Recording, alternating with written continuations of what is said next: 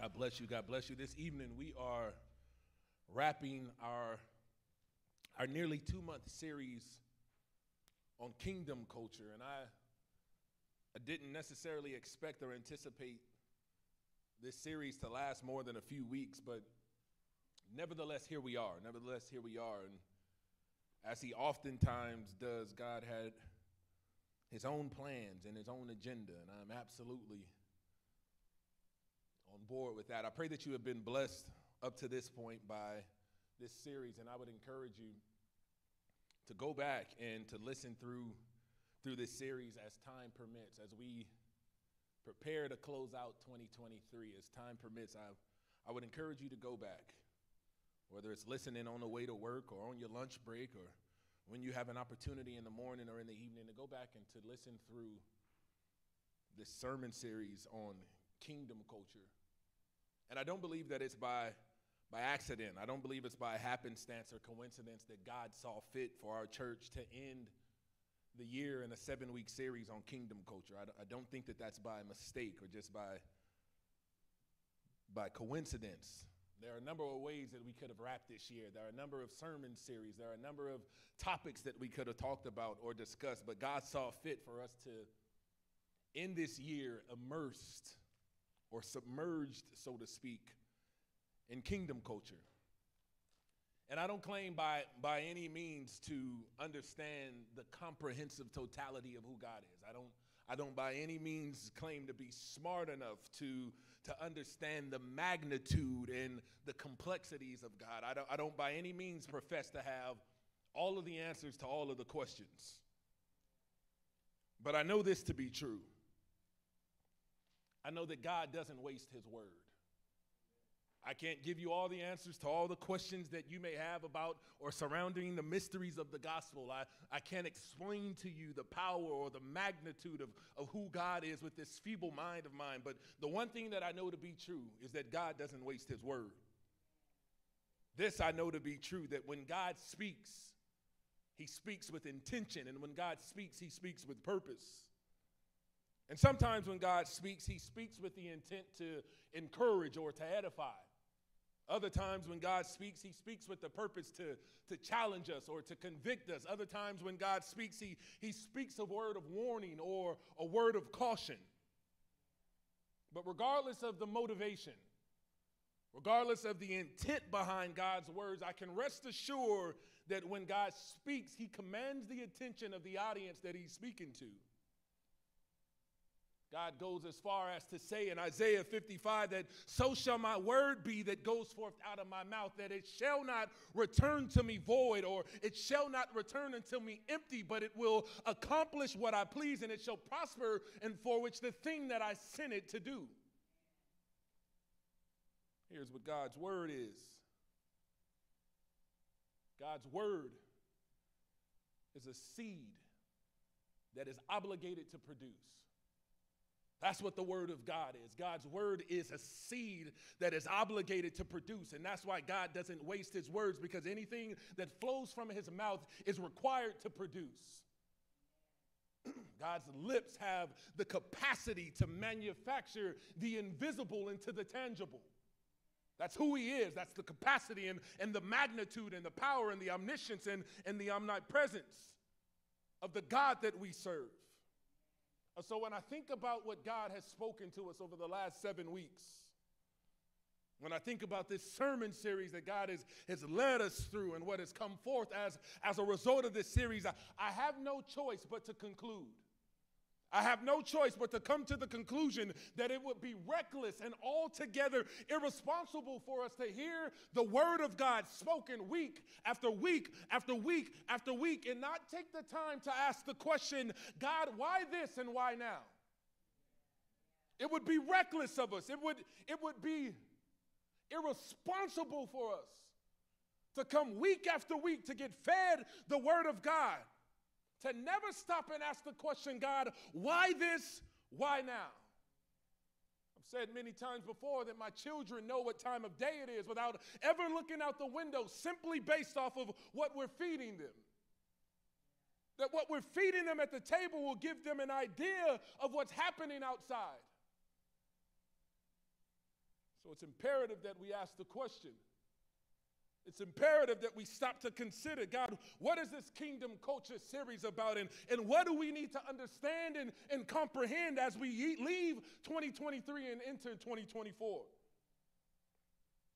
You see, as much as I love the benefits and the value and the advancements of technology, and in no way am I asking to revert back to the 80s and the 90s, the nostalgia of going to Blockbuster on a Friday night with my pops will always have a special place in my heart. But in no way do I miss VHS tapes and Nintendo cartridges. I thought I was the baddest man on the planet when Mama finally bought me a pager. And I'm in 11th grade and 12th grade with the pager. But by no means do I want to go back to the days of the 80s and the 90s. Let's keep the past in the past. And while I acknowledge and love some of the attributes and the advancements of technology, what technology has also done is it's allowed us the opportunity for us to overindulge in the Word of God. And there are many among us that have become gluttonous on sermons and studies and prophetic words and teachings and conferences and summits and camps. And you may be sitting there saying, Pastor, how is that even possible? That doesn't even make sense. At first you say we don't read and study enough, and now you're saying we overindulge in the Word of God. Make up your mind. Which one is it? But I'm reminded of what David said in Psalms 119. He says, thy word have I hidden in my heart. David says, my word have I hid in my heart that I might not sin against thee. And what that lets me know is that David wasn't concerned about head knowledge. He wasn't concerned about how much he could consume for the sake of looking or sounding a certain way in front of others. It wasn't a matter of head knowledge to him. It was a matter of his heart. Listen, there's a reason why. There's a reason why the Bible says in James, the 1st chapter, therefore lay aside all filthiness and overflow of wickedness and receive with meekness an implanted word which is able to save your souls. This is what the Bible says. It says, but be ye doers of the word and not hearers only, deceiving yourselves. For if anyone is a hearer of the word and not a doer, look at what the Bible says. It says, he is like a man observing his natural face in the mirror. For he observes himself and goes away and immediately forgets what kind of man he was. But he who looks into the perfect law of liberty and continues in it and is not a forgetful hearer, but a doer of the work, this one will be blessed in what he does. As believers and as followers of Jesus the Christ, we have to know that there is a difference between consumption and compliance. I'll say it again, as believers, as blood-washed, born-again believers, as followers of Jesus the Christ, we have to know that there is a difference between consumption and compliance. And what I mean by that is this. What I mean by that is this, is that there are many who are nothing but consumers of God's word. And the problem isn't so much with their consumption, although that can be a problem based off of whose table you're eating from. But that's another story for another day. The real problem lies in their lack of obedience in what they consume. The problem isn't that you're consuming so much. The problem is that you're not obedient to that which you have consumed. Technology has afforded us an endless stream of prophetic words. Anybody you want to follow, you can follow.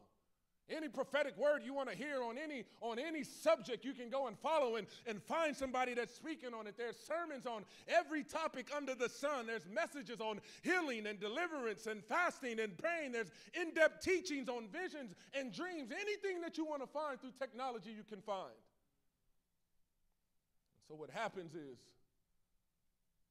we sit and we consume and consume and consume and consume. And naturally we knows what happens when we overeat and fail to exercise. Naturally, we all understand what happens when we eat and eat and eat and we fail to exercise. There are consequences. Consumption without exercise in the natural leads to obesity. Consumption without exercise in the natural leads to heart disease and high blood pressure and high cholesterol and stroke and type 2 diabetes. When we overeat and we don't exercise, there are consequences for our actions. And if there are consequences for eating without exercising in the natural realm, then why wouldn't we think that there are consequences when we overeat without exercising in the spirit realm? And there are many who show up faithfully to all of the things. Every function, they're there. Every Bible study, every prayer meeting, every activity outside of the church, every Sunday service, they're there. They're consuming and consuming and consuming. We have it and they show. We have it and they show, and they're faithful to show up. And they can't understand why their lives are riddled with spiritual disease. Can't understand why I'm suffering through some of the things that I'm suffering through. I don't understand. I show up and I consume. All I do is indulge. God, all I do is listen. All I do is consume. Why is my life looking the way it's looking, God? And at some point, we have to stop and ask ourselves, is it my diet that's killing me? Or is it my lack of exercise? Is it my diet that's killing me, that's causing the problems that I'm having? If all I consume is the Word of God, then it can't be my consumption. Or is it my lack of exercise? Have I consumed so much and failed to apply, or failed to comply, failed to obey the Word of God? But I continue to show. As a pastor of this church, my sole concern can't lie with how many people are coming to eat on Sunday. As the pastor of this church, my sole focus cannot be on how many people are showing up to eat on Sundays. My primary concern can't lie in creating strategy that attracts more and more people to come eat at the table, to feed my feeble ego. My primary concern can't lie in creating strategy to figure out how many more people will show up to Monday night prayer or to Thursday night Bible study. That cannot be my primary concern or focus. Is it important? Absolutely. As a team, do we need to stop and consider where do we need to pivot? What do we need to change? How can we draw more people in? But that cannot be my sole focus. We don't simply glorify God by what we eat. I don't simply glorify God by what I consume. We do so by allowing what we eat to change the very nature of who we are. How do I glorify God? I consume His Word, and then I allow it to change my heart. I allow it to change my mind. I allow it to change my habits and behaviors and conditions and where I go and who I go with and who I hang around. And through that, God is glorified. And that's how you run into people 10 and 20 years later, and they say, man, you're looking good, Eddie. Man, I ain't seen you in a long time. Man, you look better than you did when we were hanging out when we were younger. And the reason why people can say that is because I'm not just a consumer of God's Word, but it's been exercised in my life. What you're seeing is the result of me consuming God's Word and then exercising it in my life. And sometimes I get it wrong and I don't have it all figured out. But God, if I continue to consume and apply, God, before you know it, I won't even know the version of the man that I was looking at in the mirror. That's what the Bible is talking about in James. That you want to be a hearer of God's Word and consume, but you're not a doer. You forgot what you look like. But oh, the one that puts in the work to exercise. Oh, the one that's put in some sweat equity. Oh, the one that says, I don't feel like showing up, but I'm going to show up anyway. I'm going to apply myself anyway. Oh, the one that says, I'm not going to respond the way that I want to respond in this moment. Yeah, those are the ones that years from now you'll bump into some folks that you used to run with. Man, is that you? I could hardly even recognize you. And they look like they've aged. And life has taken a toll on them. And you look like the word of God has been applied to your life. You see, the truth is that there are a lot of people that are looking for a new word for the new year. The truth is that a lot of people, and Rudy, I saw your post on Instagram talking about the same thing. There are a lot of people that are looking for a new word for the new year. This will be the year of fill in the blank. And I get it, and I'm not mocking it.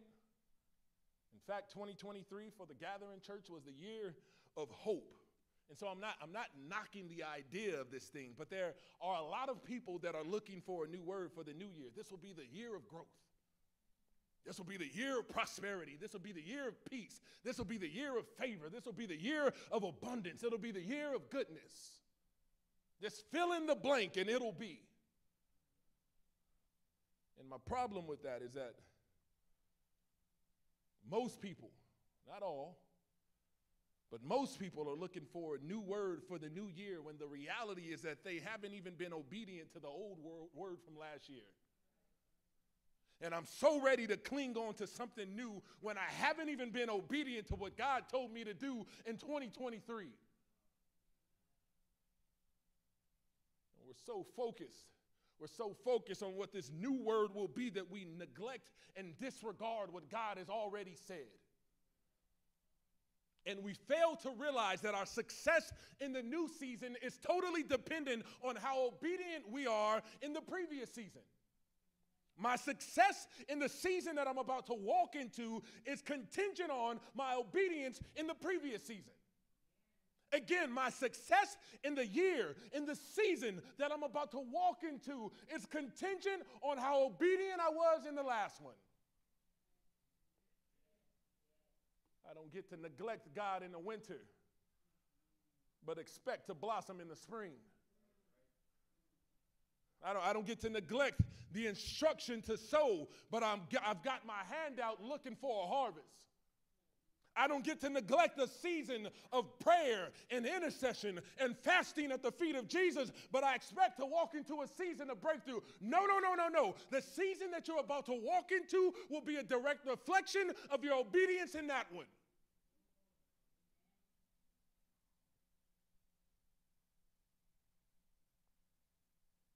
I don't get to not fast and pray and sacrifice and go before God and learn how to pray and learn how to listen and learn how to listen to the voice of God, but then enter into a season and expect a handout and just call it the year of breakthrough because that sounds good this year. It's not how it works. That's not how it works. But it's how so many people live. And it's the catalyst for why so many people are frustrated with God. This perspective and mindset is the very reason why so many people are angry with God, and they've given up on the church, and they've given up on relationship, and they've given up on Christ, and they've given up on reading the word. And the truth is that the only person that they can be frustrated and mad with is themselves. And so before we go off in search of a new word, before we go off trying to cling to something new, looking to consume more and more and more, we've got to be willing to take an inventory of what we did with the last word. God, what did I do with the seed that you gave me in the last season? Because I can't expect it to sprout in this one if I didn't plant it and water and I didn't steward it the way that you called me to. And we're so ready to cling on to what 2024 will be. And Instagram is just popping up with prophetic words for the New Year's. And I get it, and I'm not shaming some of that stuff. But how many of us have been obedient to the old one? Before we're looking to just cling to something new. I said earlier, that we spent the last 7 weeks submerged in this conversation of kingdom culture. And as I began to seek the Lord about how we were going to close out this series and what God wanted to say to his people, I kept coming back to this image and the expectation of how royalty is required to dress. As I thought about how God wanted to close out the season, I kept going back to this image of how royalty is required to dress. And it doesn't matter what part of the world you're in. You could be in the United Kingdom. You can be in Great Britain. You could be in Africa. You could be in Asia. You can always distinguish royalty based off of how they're dressed.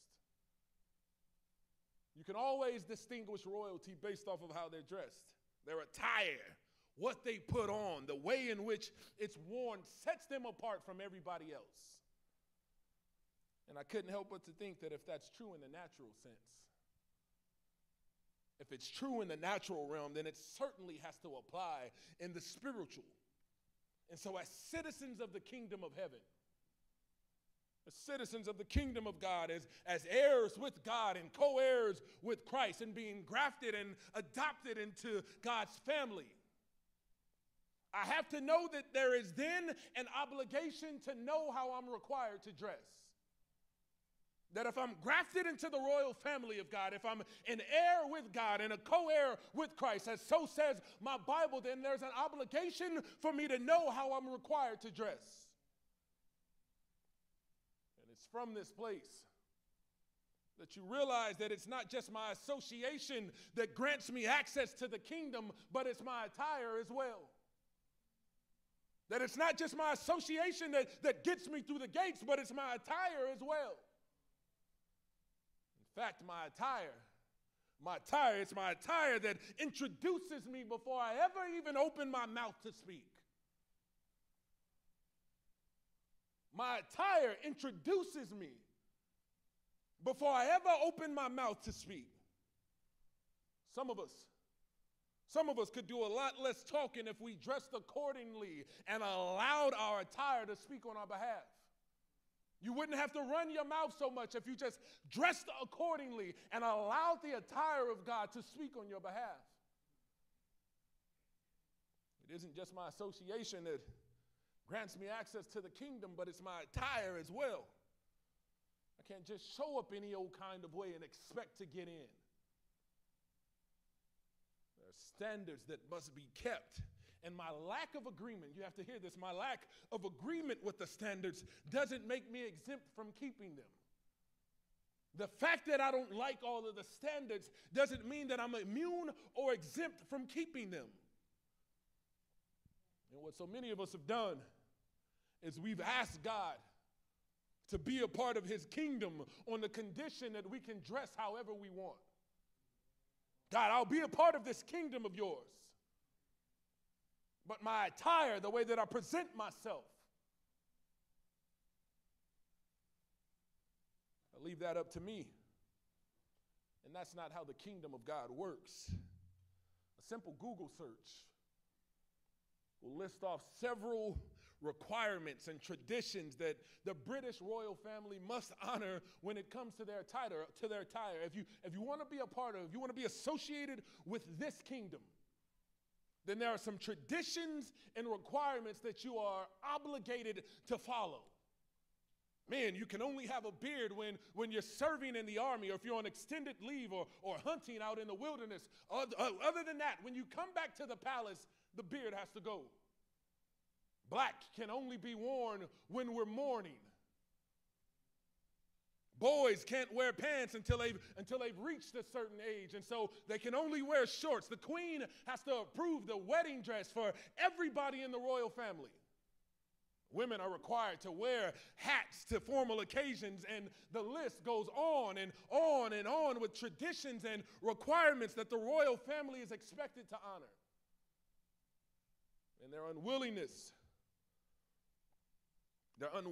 to do so, regardless of their bloodline. I don't care who your daddy was. I don't care who your mom was in the line of queens. Their unwillingness to do so isn't met with negotiations from the sovereign. Their unwillingness to comply with the requirements and traditions of the royal family isn't met with negotiations from the king and queen. No. There is no room for arbitration. There is no room for mediation with the king. The rules are the rules. And their unwillingness to oblige ultimately compromises their seat in the kingdom. Your unwillingness to oblige with the requirements of the royal family doesn't give you a seat in front of the king to negotiate. No. You just compromise your position in the kingdom. And if that's the case in the natural, realm, then how much more should we expect our sovereign to keep the same requirements in the spiritual? And so there's a reason why, and we talked about this last week, but there's a reason why Jesus said in Luke 14, and whoever does not bear his cross and come after me cannot be my disciple. For which of you, intending to build a tower, does not sit down first and count the cost, whether he has enough to finish it? You see, everybody wants the perks of the kingdom. Everybody wants the benefits of the kingdom. Everybody wants to be labeled royal. Everybody wants what comes with being a part of the royal family, but very few have stopped to count the cost.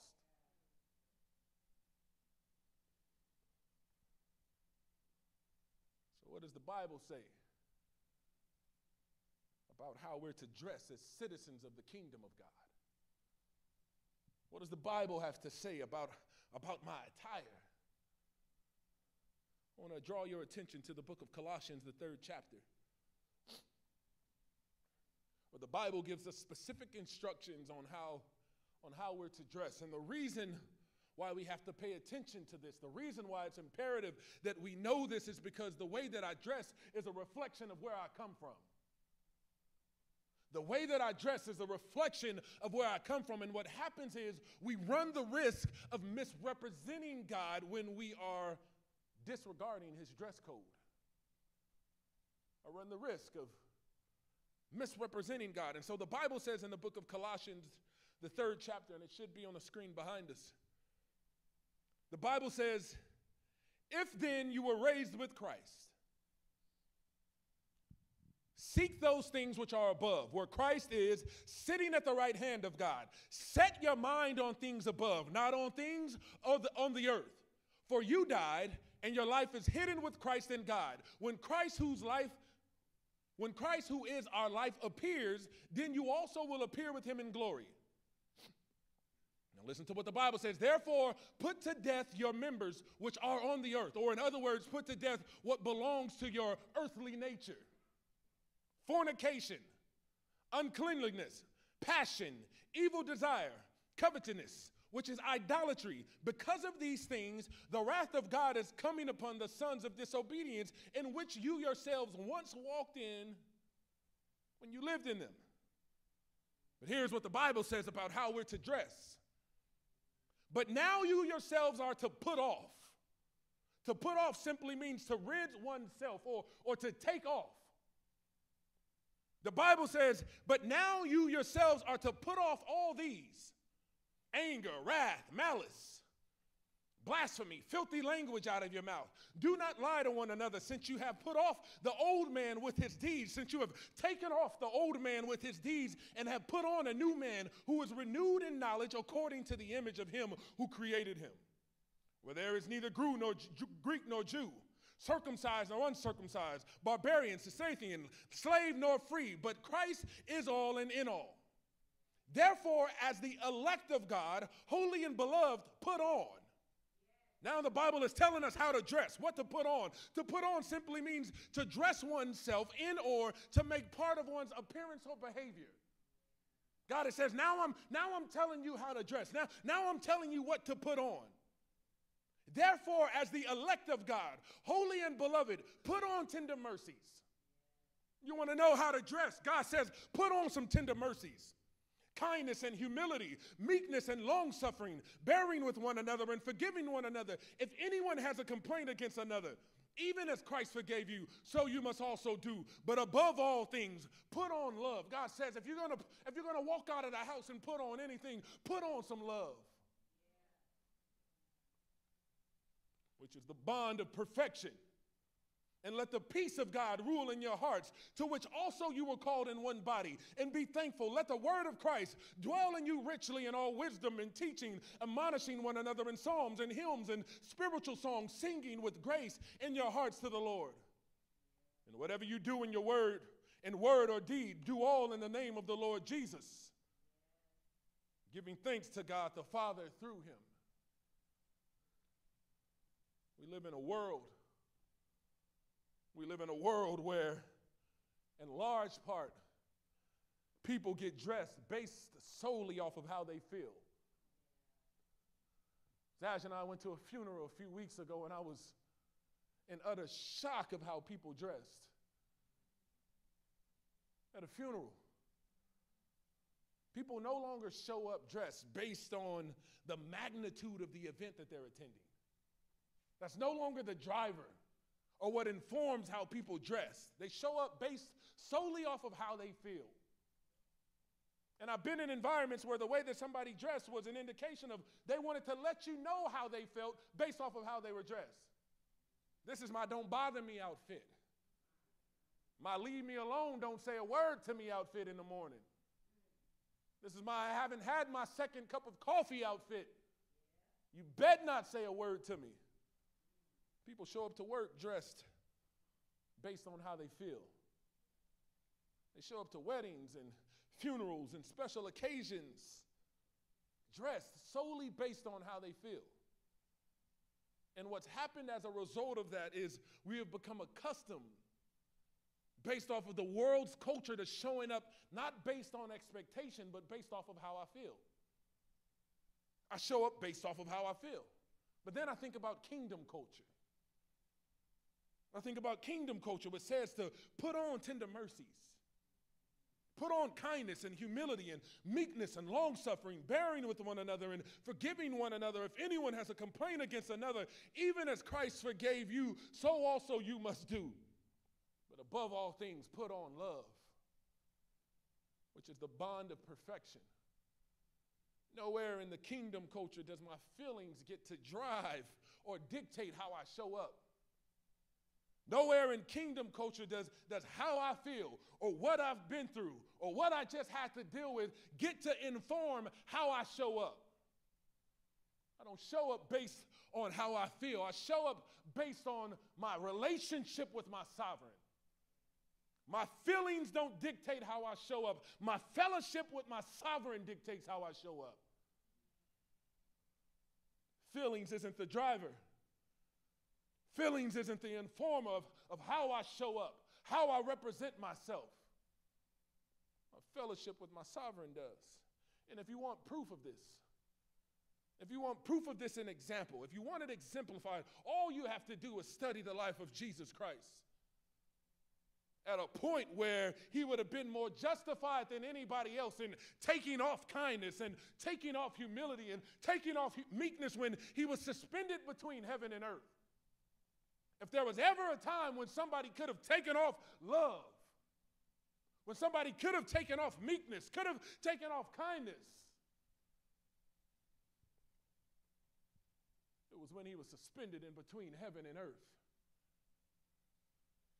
When he could have responded and said, don't you know at any given time I could call 12 legions of angels to respond. At any given moment he could have responded and said, God, I'm taking this love thing off. I'm taking this long-suffering thing off. God, I'm responding based off of how I feel because they did me wrong. If anybody had an obligation or a right to respond differently, it was Jesus the Christ.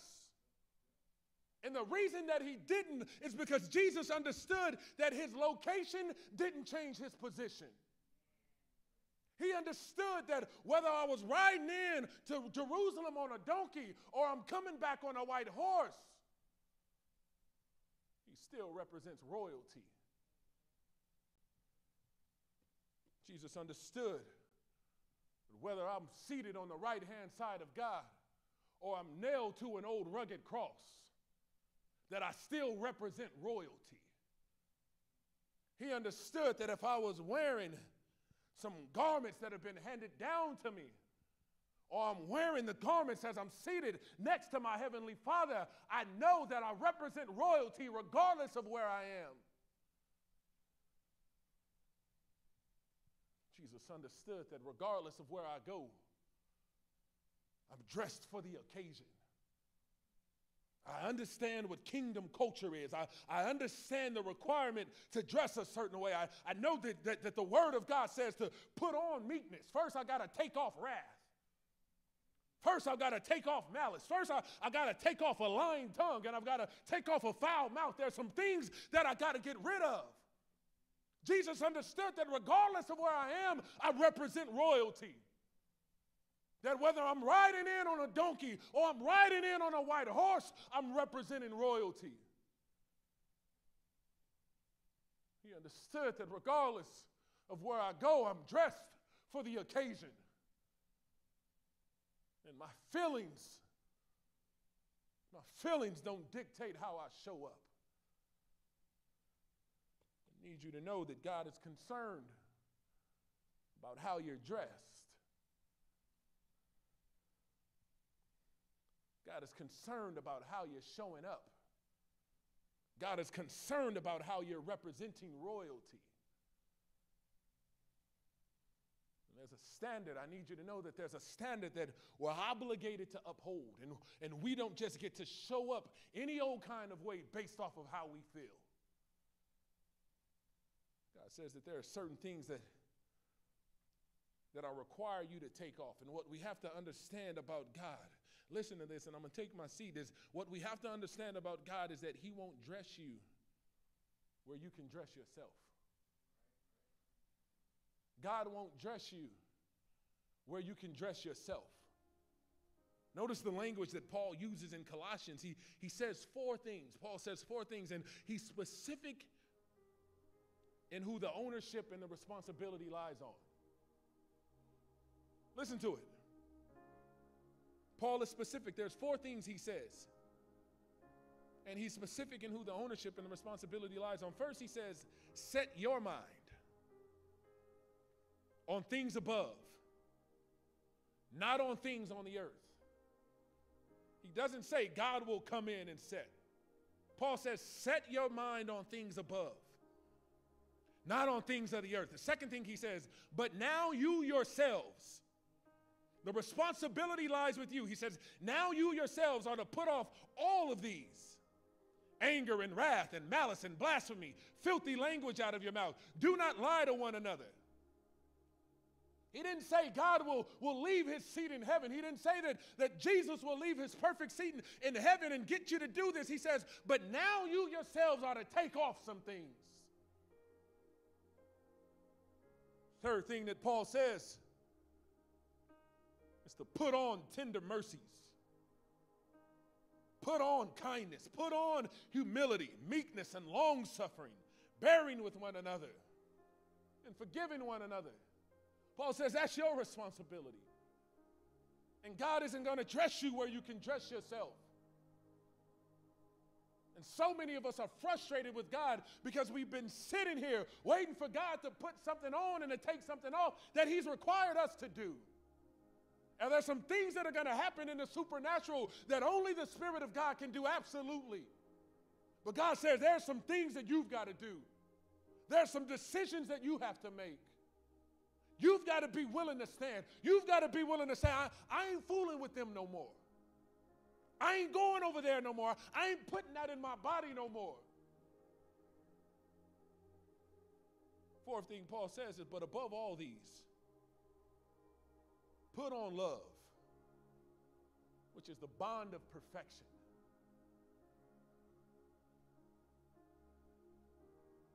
Some of us have been waiting for God to dress us. And God won't do for you what you can do for yourself. And so the question that we have to ask ourselves is, how am I leaving the house? We spend so much time getting ready and preparing. Some of us still iron.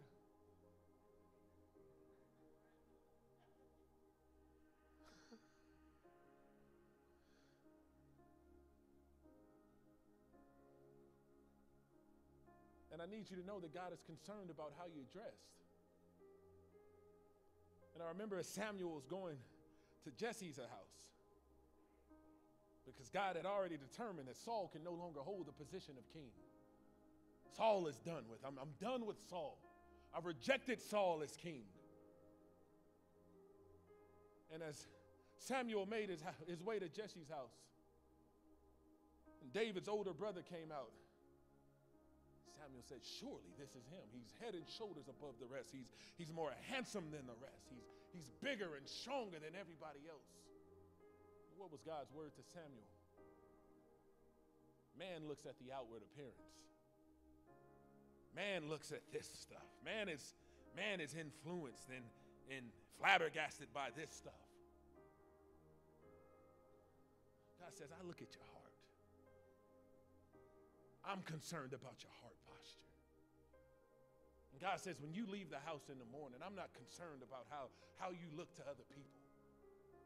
I built you uniquely. Yes, I built you with character. I built you with character and with style. And yes, I love all of that. But God says, I'm more concerned about you putting on some meekness before you leave. Before you show up to the job, I need to make sure you put on some humility. Have you forgot your long suffering? Some of us will run back in the house when we've forgotten a piece of clothing. If we forgot to spray a little cologne or perfume, we'll run back in the house. I need you to run back in the house to get some long suffering. Don't leave the house without your love. You wonder why you're walking into some of the conditions and predicaments that you found yourself in. It's because you left the house naked. You left the house exposed, and God says, I need you to cover up. Above all else, I need you to put on some love. There's some circumstances, there are some situations and some environments that I'm going to need you to go into. And I need you to go in with love. Don't be so concerned about your outward appearance that we leave meekness and long suffering and joy in our closets at home because it's unimportant to us. And God says, I'm concerned about your attire. There's a standard. God says, I need you to know that regardless of where you go, that you represent royalty. That whether Jesus was suspended in between heaven and earth, or seated on the right-hand side of the Father, or laying in a tomb for 3 days, he represented royalty.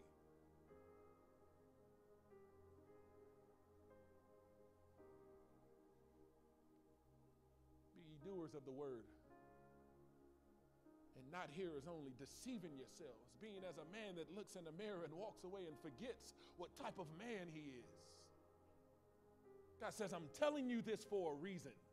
And while you may not understand it now, I need you to go home and make sure that you get this so deep in your heart and in your spirit. Don't leave the house again without your love. Don't leave the house again without meekness. Don't leave the house again without the fruits of the Spirit.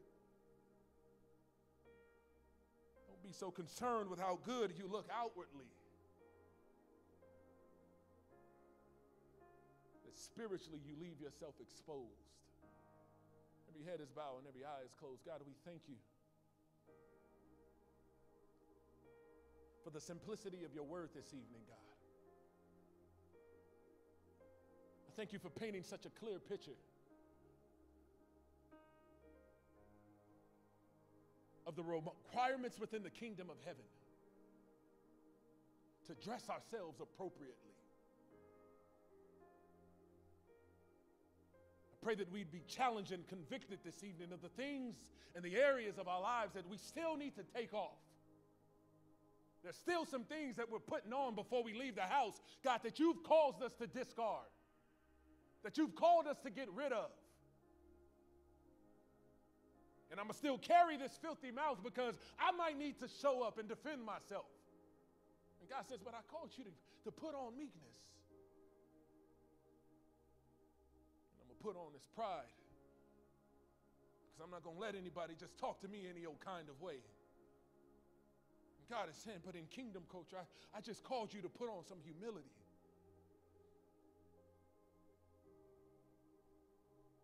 And God says there's some things even now and you know exactly what they are. It's time to take them off. You've carried them for too long. And God says, you don't even realize it, but it's unnecessary weight. It's things that you put on from childhood. There's abuse and neglect that I had to deal with. And so, yeah, I'm going to put on this tough exterior because I'm not going to allow anybody else to disrespect me. God says, but I just called you to put on some long suffering. And God says, above all else, what you don't even realize is that when you dress the way that I've asked you to dress, above all else, to put on love. Why that? God, why love? The Bible declares that God is love, and that he that loveth is born of God, knoweth not that God is love. 1 John 4:7 and 8. Which means that when I put on love, when I walk out the house and I put on love, that means that I'm covered in God, that I'm saturated in God.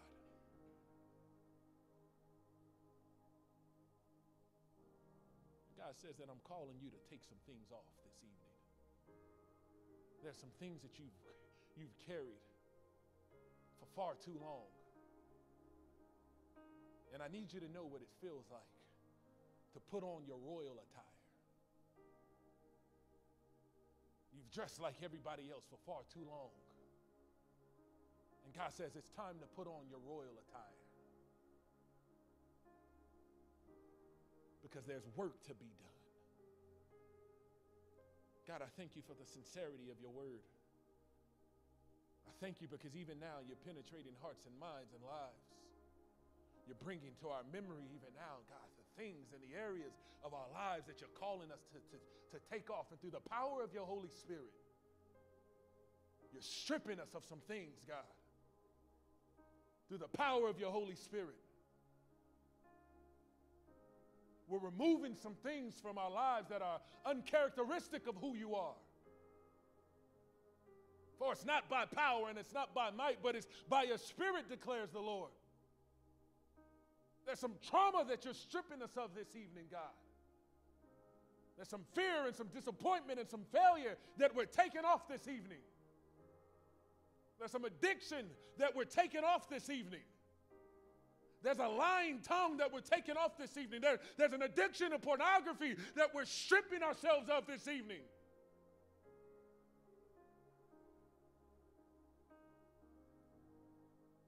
Addiction to fornication, we're stripping ourselves of this evening.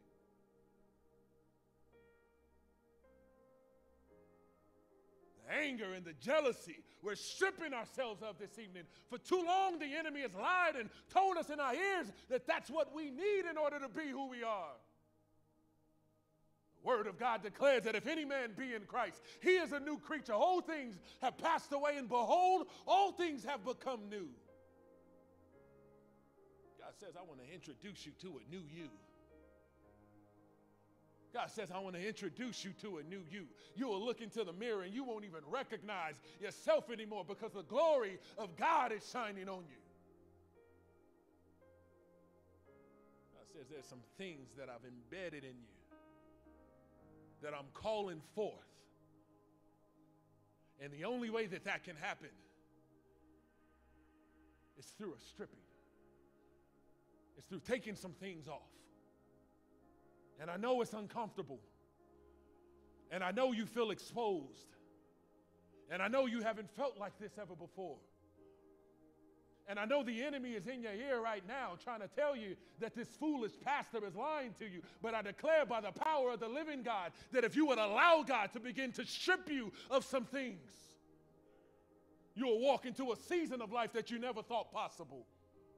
You will see God begin to open doors that you never thought possible because you're dressed in your royal attire. God says you're dressed for the occasion and I can let you in. Devil, I bind you in the mighty name of Jesus. You have no authority over these people. You have no authority.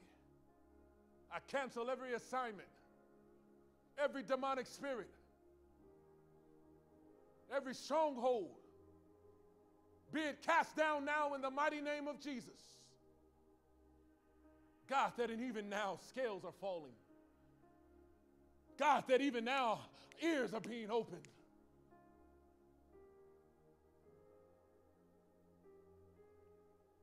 And that there's a level of sincerity and purity in this moment where the Spirit of the living God can speak and you hear.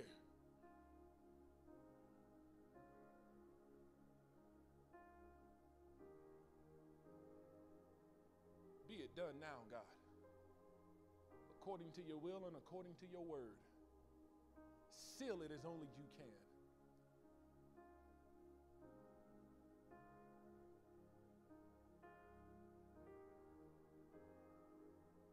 That you would be glorified. That above all else, God, you would be glorified.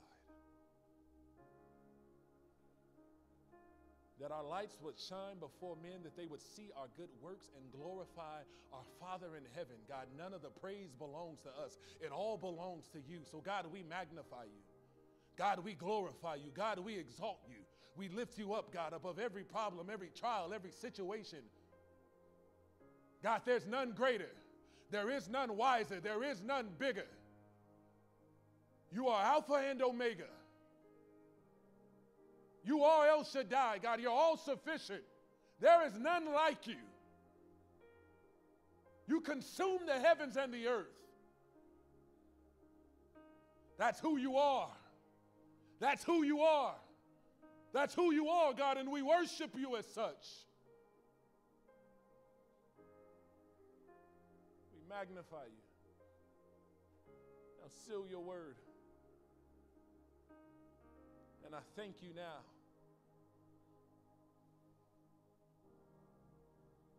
Because I can see your children dressed in their royal attire. No longer bound to what they used to be. God, that they would be released from the stronghold of the memory of what they used to be.